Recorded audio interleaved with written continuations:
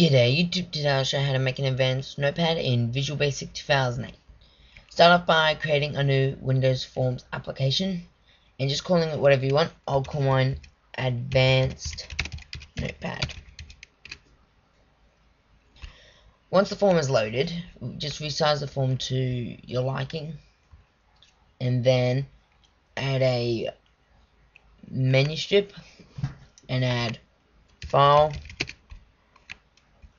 Edit, and Format, and then add a rich text box.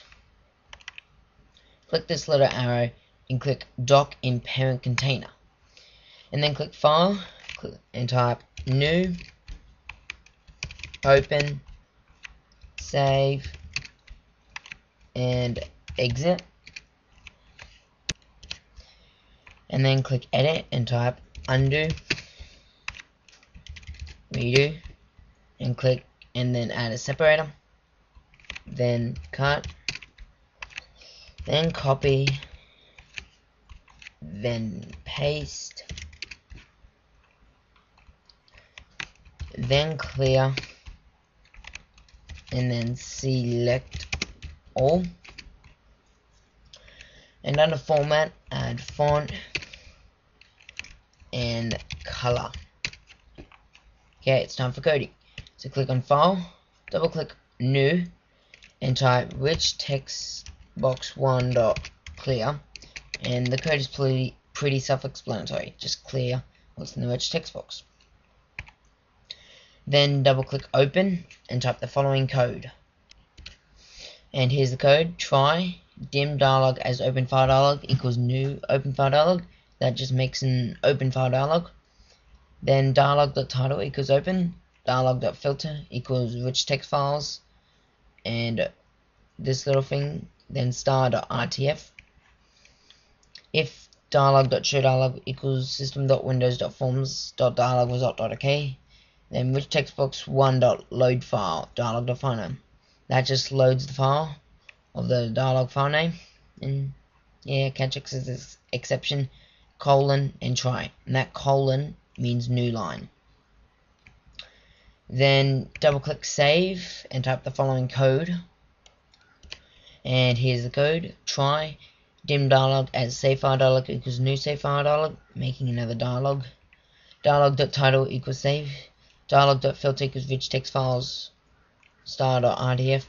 If dialog.ShowDialog equals System.Windows.Forms.DialogResult.OK, then rich text box 1.SaveFileDialog.FileName, comma, RichTextBoxStreamType.RichText, and if catch X is exception and try, and colon means new line. And then double click Exit and type the following code, end. Then click Edit, and for undo type this code: rich text box 1.undo, which just means undo what's in the rich text box. Then double click Redo and type rich text box 1.redo. Then double click Cut and type rich text box 1.cut. And then click Copy and type rich text box 1.copy. And then click Paste and type rich text box 1.paste. Double click Clear and type rich text box 1.clear, and double click Select All and type rich text box 1.select all. And then for format and font, type the following code for font. And here's the code: try dim dialog as font dialog equals new font dialog, dialog.font equals rich text box 1.font. If dialog.ShowDialog equals System.Windows.Forms.DialogResult.OK, then rich text box 1.font equals dialog.font, and if catch X is an exception, colon, and try. And then for the last bit of code for color, type this. And here's the code: try dim dialog as color dialog equals new color dialog, dialog.color equals rich text box 1.4 color. If dialog.ShowDialog equals System.Windows.Forms.DialogResult.OK, then rich text box 1.4 color equals dialog.color, and if and just add a colon here, and then debug it, and then let's test it by type, just whatever, new, whatever. I can click undo, undo, redo, cut, paste, copy, paste, paste, select all, and clear. And you can edit the font and the color.